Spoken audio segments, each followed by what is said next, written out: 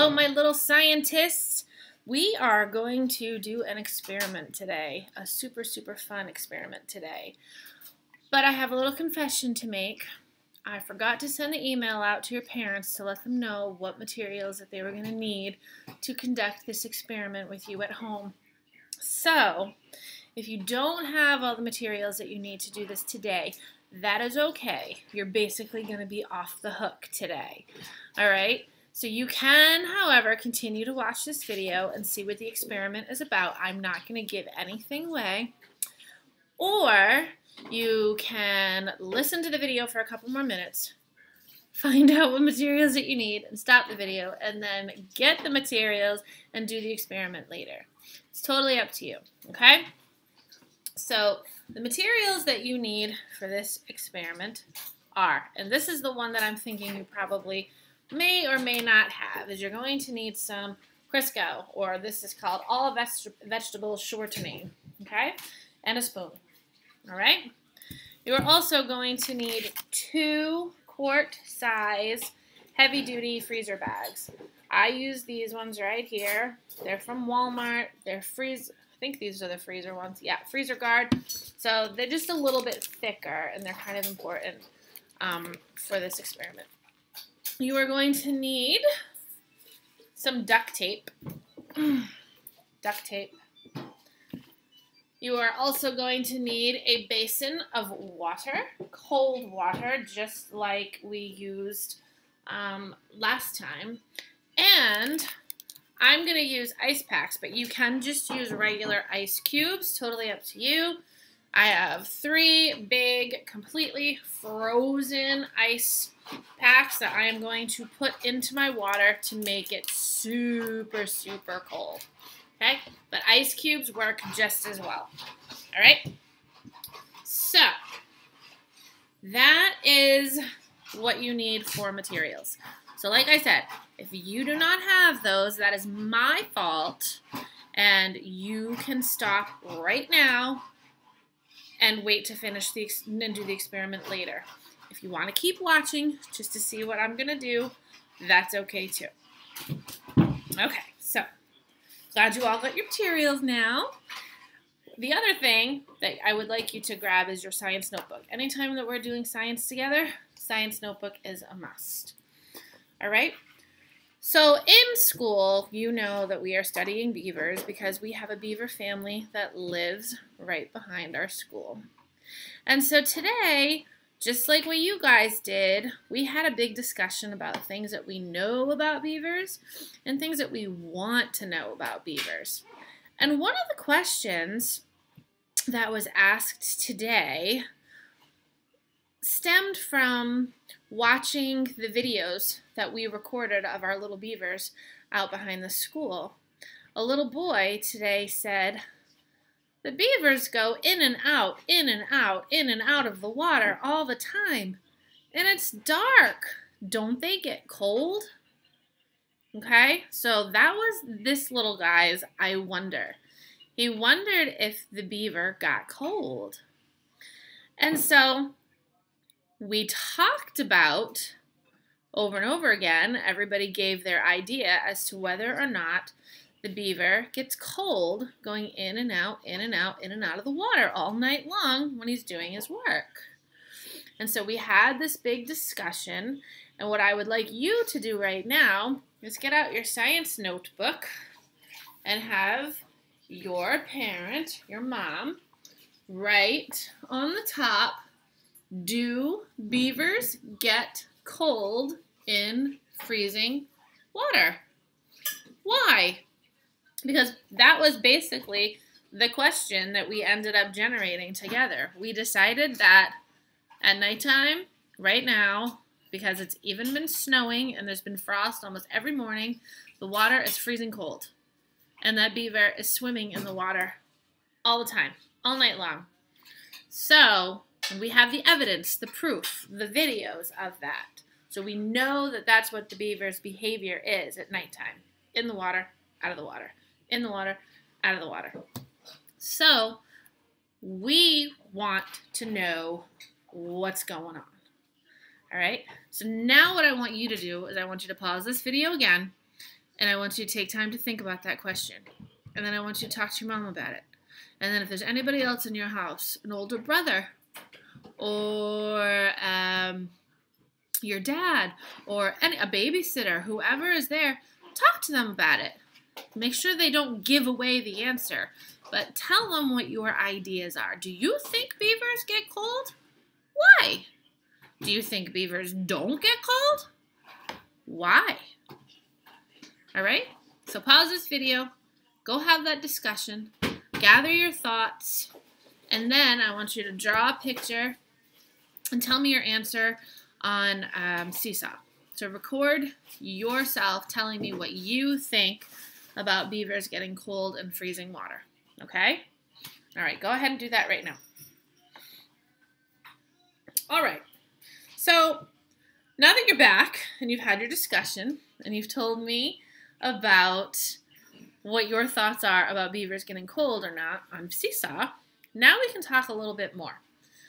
I had you watch a video yesterday and today, okay? You might not have watched the rest of the video yet, or you might have watched the whole video yesterday. I don't know what you did, but if you did watch the whole video, there is a really, really, really big clue that answers our question, almost totally answers our question, and it's right at the 19 minutes and 15 seconds. So if you go back and look at that video, at the 19-minute and 15-second part, okay, and you watch it for about 40-50 seconds, right, you're going to hear a possible answer to our question about whether or not beavers get cold, okay, in freezing water. So again, if you would like to pause this video and go to the beaver video and find the 19-minute and 15-second mark. Yes, you're going to have an adult or an older sibling help you do that. And watch that little section. And then come back to me. All right. So we just did some research. You going back to a resource, finding the information, all right, and then reporting back to me, that is called doing research. And I hope you got your answer, because I know that I heard the narrator in that film say that inside their den, it's nice and warm and cozy. And he also said that a thick layer of fat under the beaver's fur and on the beaver's tail also helps keep the beavers warm. And then there was some words that popped up and a little caption. And hopefully somebody read those words to you. And it said that beavers have oily fur that makes their fur waterproof. Okay? So if you didn't catch all of that, go back and listen again. Okay? All right. So what we are going to do today is we are going to make a blubber glove. Can you say a blubber glove? All right, this is a blubber glove. Okay? I'm going to show you step by step how to make this blubber glove. And then we're going to conduct our experiment. Okay? So, my water's over there getting freezing cold. I have got my 2 bags. This is where we're going to start. Follow what I do step by step. Make sure your mom or dad or older sibling or whoever you have with you today is right next to you to do this, okay? Because you are going to need their help. Okay. So this is something that I think you can do. I want you to open up the bag and turn it inside out. Just one bag. Turn it inside out. And make sure you stick your finger inside. Make sure you get the whole bag inside out, like that. Keep it on your hand, okay? We're going to take the other bag, open it up. Yeah, I just opened it with this plastic bag on my hand. And this is, this is all. You can do this. It might get a little tricky and finicky, but you can do it. Now I want you to take your inside out bag and put it inside the other bag. Okay? Just like that. All right? Just like that. All right. Now, this is the part that you're probably going to need the most help with. So now we have a bag inside of a bag. Okay, so this is the outer bag. This is the top of the inside bag, and it kind of creates a pocket. You see that? In that pocket, on the outside of the inner bag, we are going to stuff some Crisco. I'm going to give you a little hint here. Crisco, if you look at Crisco, it's fat. That's what Crisco is. Say fat. All right. So we are going to take our spoon, and this kind of works easier if your Crisco, like if your house is really, really cold, you might want to put the heat on for a minute. You don't want the Crisco to like melt, but it is easier to work with. It's not so hard for them to scoop out of the container if it's kind of on the warm side. So I'm going to just have this one flap open. All the rest I have down here because I do not want to get any Crisco inside that bag that we have inside out. We don't want Crisco in that bag. We want it in there. Okay? So we're going to fill it up pretty good. I'm going to take some nice big scoops, like ice cream scoops. I'm going to try and not get it all over the sides, even though it's, you know, it's going to get a little messy. But this is where your parents are going to be really helpful for you. All right, and we're going to stuff it in there. So maybe you do a scoop, Mom does a scoop, you do a scoop, Mom does a scoop. Okay? And get it in.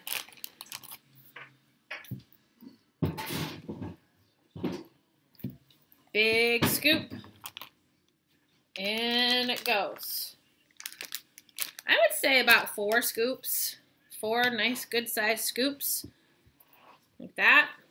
That would be good. All right. Now, you can pause this video anytime you want to keep up with me. Now you're going to do the same thing on the other side. So flip it over. Here's where my vat is. I'll put it down in my hand. And then I'm going to lift the very top bag flap here. Okay? See that? So now my bag that I turned inside out is still in there. But there's no Crisco inside of it. It's on the outside of it. All right? So now I'm going to fill this opening with Crisco. Okay? And if you get Crisco on your hands and whatnot, it's okay. It comes right off with a little bit of dish soap and hot water. All right? So I'm going to fill that section.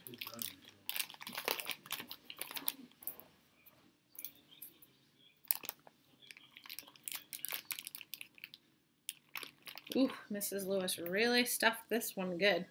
I stuffed it more than my last one because I didn't think I put enough Crisco in my last one, so I want to make sure I got a lot in this one.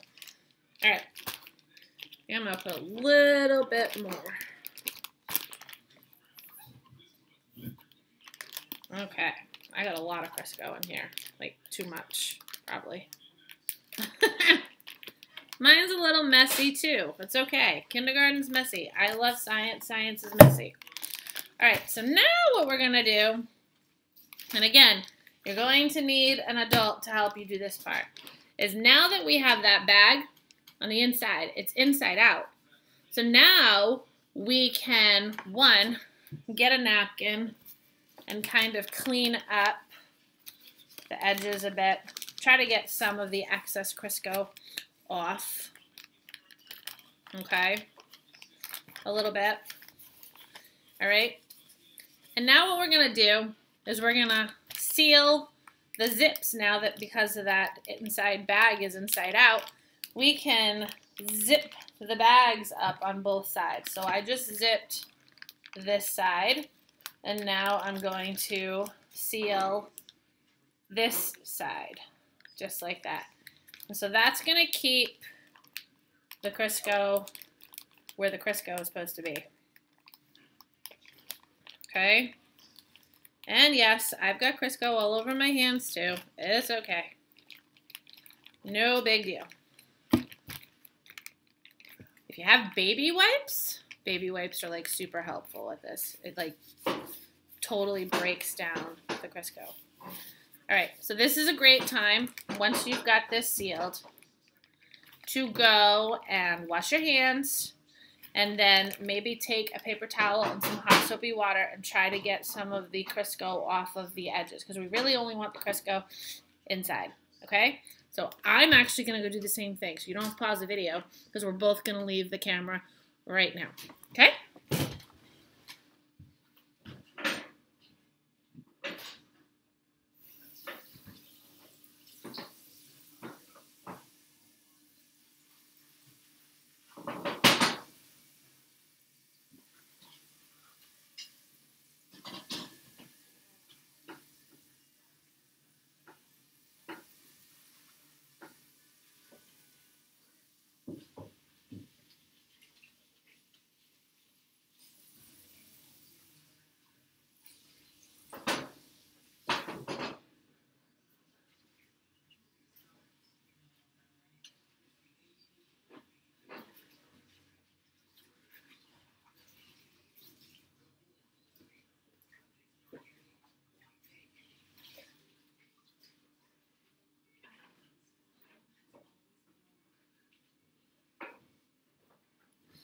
There.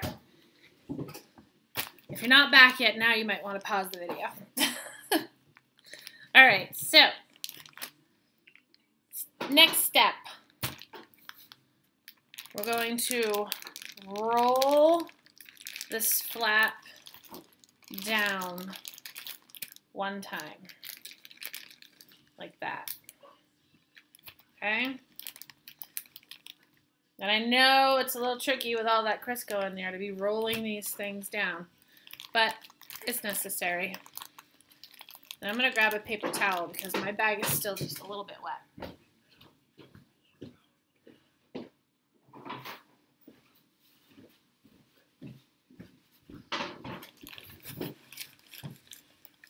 I'm just going to dry this rim really good. Okay? And do my best. Okay. So as you can see with my first blubber glove, is now after you roll the flap down, we're going to duct tape it. Okay? So that is the next step. Let's see if you can see what I'm doing here. All right. So get that duct tape. And I'm sorry, parents, this is more of a parent setup thing than the kids, but I promise you the kids are going to love it when it's all made. And they're really going to get what this is all about.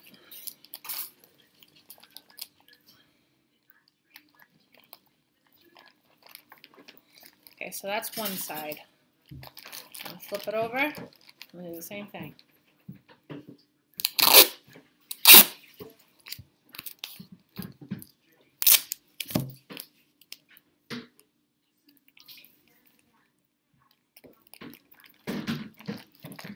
Make sure you really push and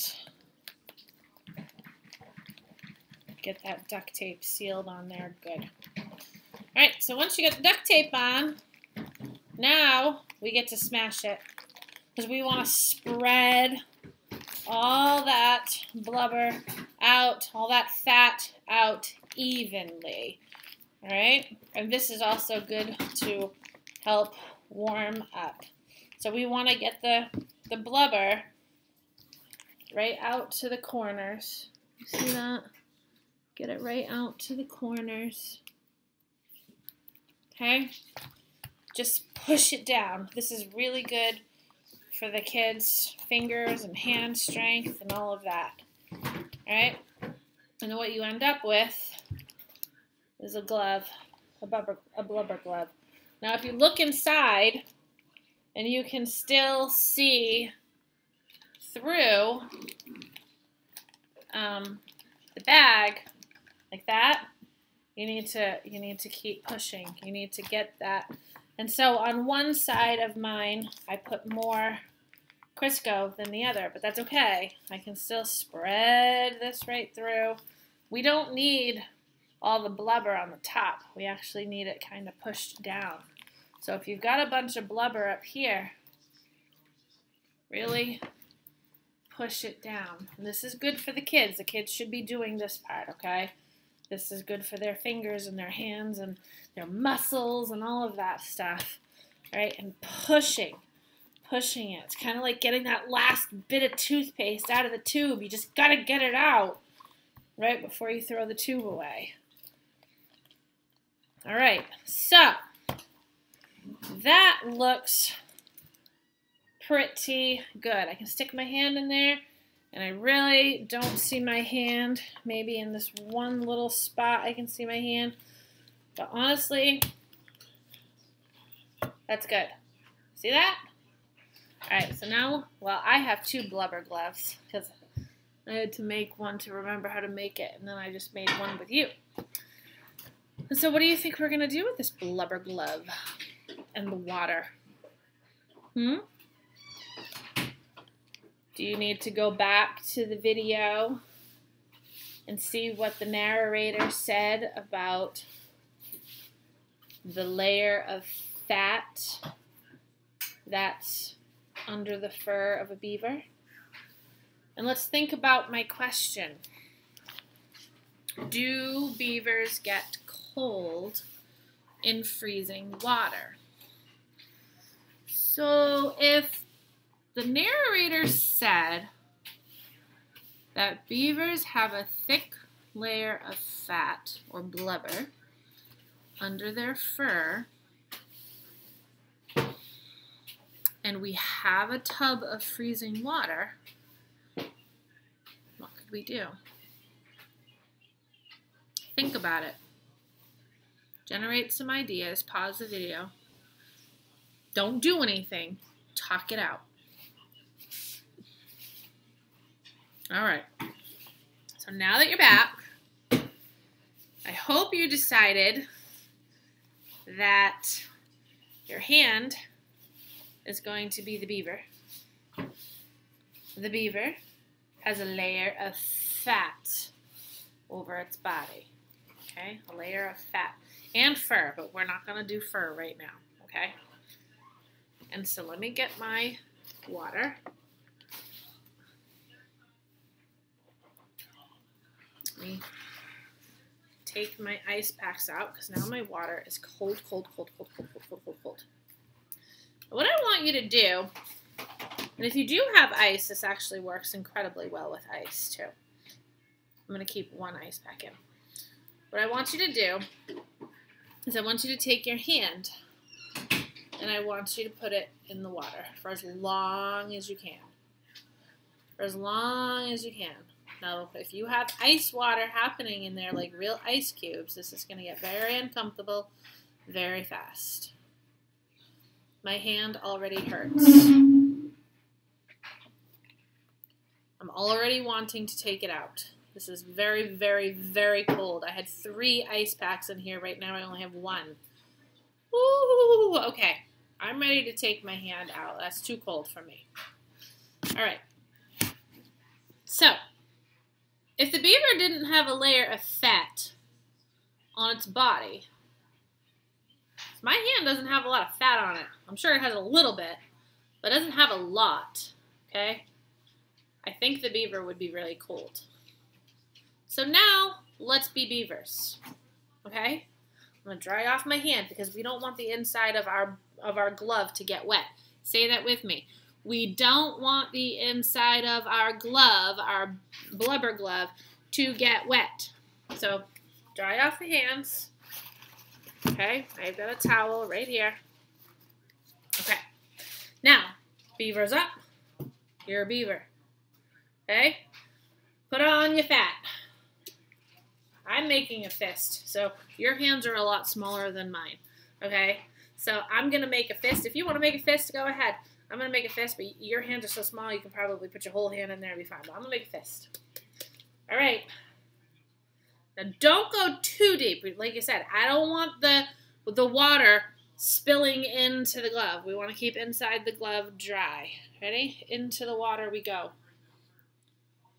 How long can we stay in now?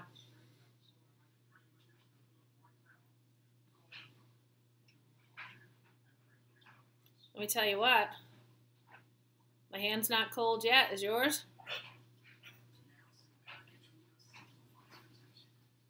By this time, I was already feeling the pain.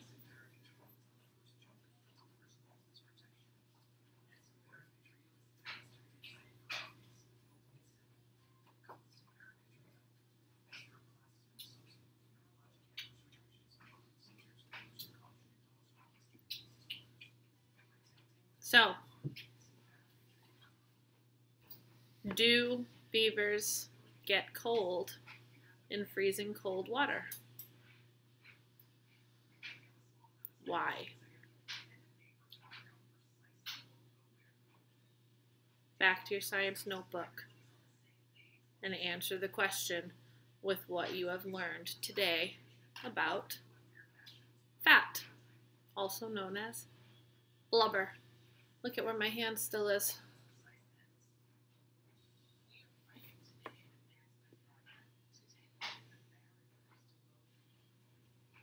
I cannot wait to hear what you have to say about this experiment. And then you can go and teach other people about it. You have a blubber glove now. Teach Dad. Teach your brother. Teach whoever you see every single day. Teach them. Ask them. Do it just like I did. I wish I had blubber. I do have some, but I don't have a lot. I would be freezing cold in the water right now.